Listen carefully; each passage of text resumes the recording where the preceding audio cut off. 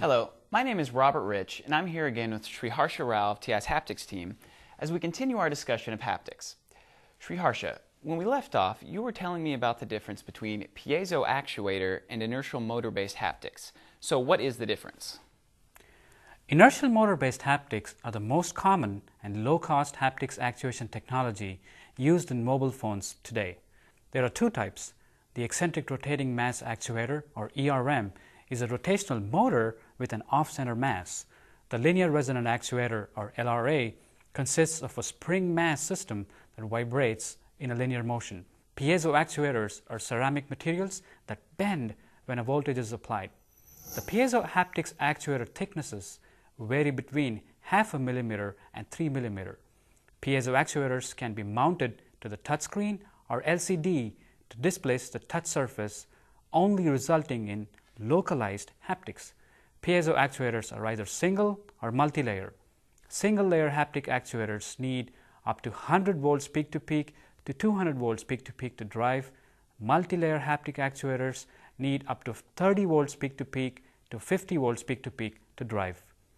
The inertial motor-based actuation elements can be used to provide cost-effective haptics. However, they are characterized by a long response time, bulky size, and lack of high-definition haptics.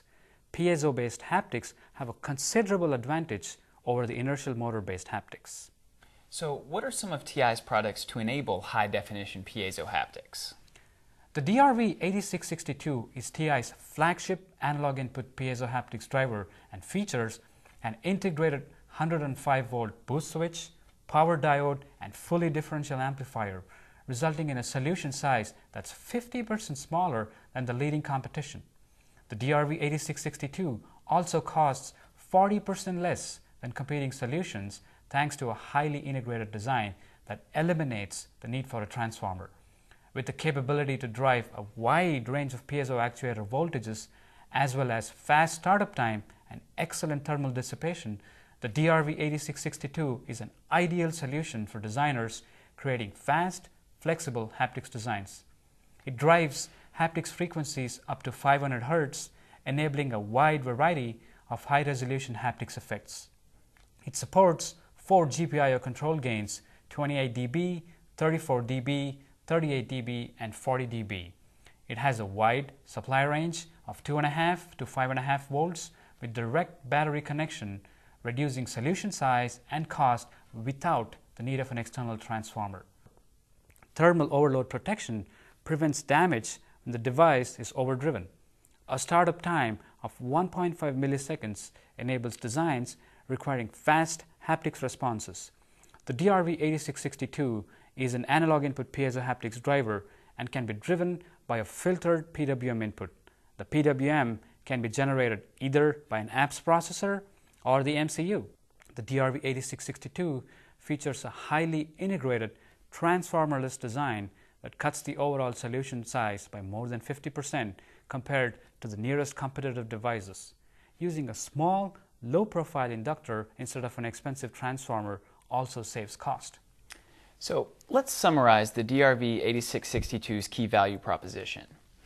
It has a reduced solution size resulting from a 50% smaller area with the removal of the external transformer, as well as a solution cost that is 40% less without the expensive external transformer. Finally, robust system design schemes are enabled with 200 volts peak-to-peak to 50 volts peak-to-peak differential drive for high-definition inaudible haptics effects that can be driven by a multitude of processors with single and multi-layer haptics piezo actuators. That's it. Exactly. Great. We hope you enjoyed this discussion and learned a little bit more about haptics. For more information about the DRV8662, visit the URL below. If you have questions about implementing haptics in your own designs, visit TI's E2E forum. Thanks for watching.